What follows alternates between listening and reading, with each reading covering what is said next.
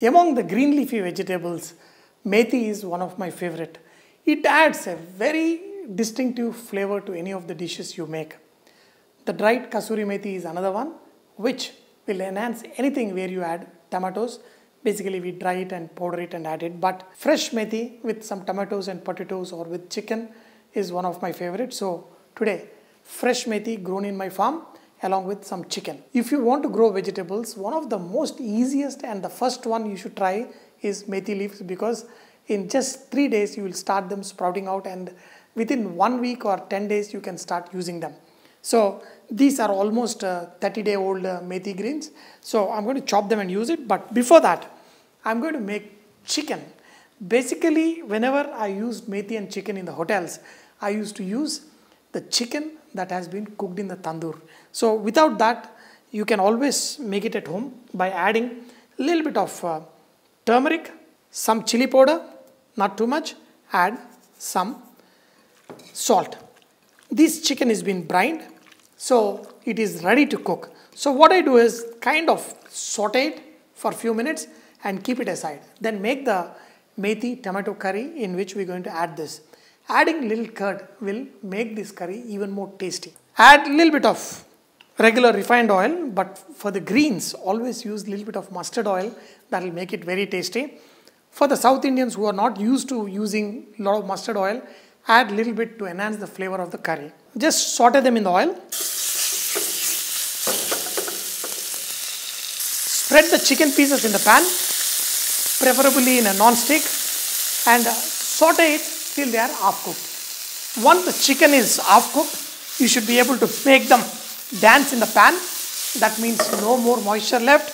Reduce the flame and transfer it into a bowl. In the leftover oil, I am going to add the mustard oil, and slightly we are going to let this mustard oil heat up. Some more mustard seeds. This is optional. Once they splutter, add cumin seeds. See, the browning in the pan, that will enhance the flavor of your dish. Now add onions, some more salt, and saute it till they are slightly colored. When they are getting colored, add garlic, some ginger paste. You can add a little of turmeric, some coriander powder, lots of green chilli. I'm adding a little bit of chili powder also. Add curd.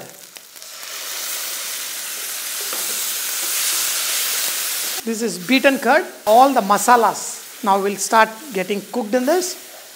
Once all the masalas you scrape off the pan, in this we're going to add the tomatoes. You can add even tomato puree. You know, if you want a gravy that is slightly thick, and especially if you want to eat it with rumali roti, naan or something, you can add a little bit of cashew nut powder. Not much, very little, to give that body to this curry. If you are adding chopped tomatoes, make sure put the lid on and let it cook till the tomatoes are all mashed up. In this, as I said, a little bit of cashew nut powder, not too much. Just for this much curry, I used 2 pieces of cashew nut. That's it. And mix it once again. Add a little water.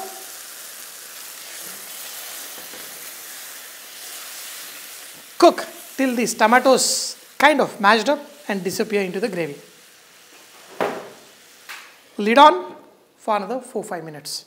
In the meanwhile, the fresh methi from my garden, get the roots away and finely chop it.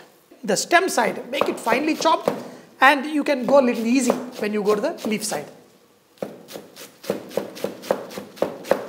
All mashy. In this, add some more water. Add the pre-cooked chicken in this. And another 1 or 2 minutes of cooking. A lot of people like the gravy a little watery, but I want nicely coated.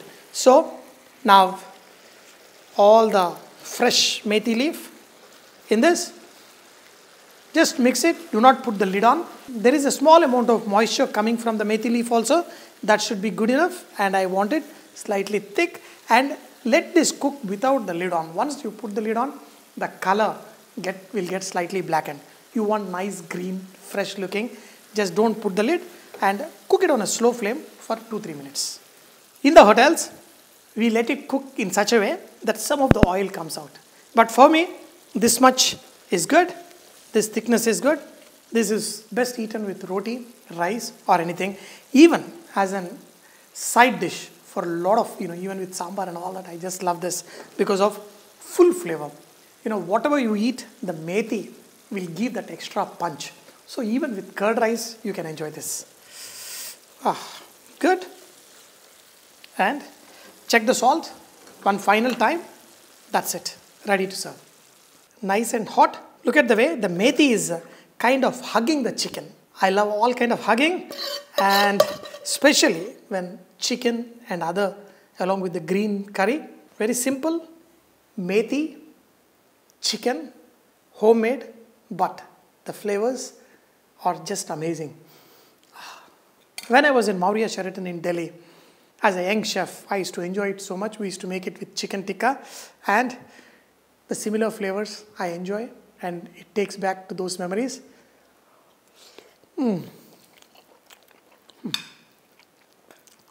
Anything, any greens with the tomatoes, especially with added chicken to it, it's just amazing.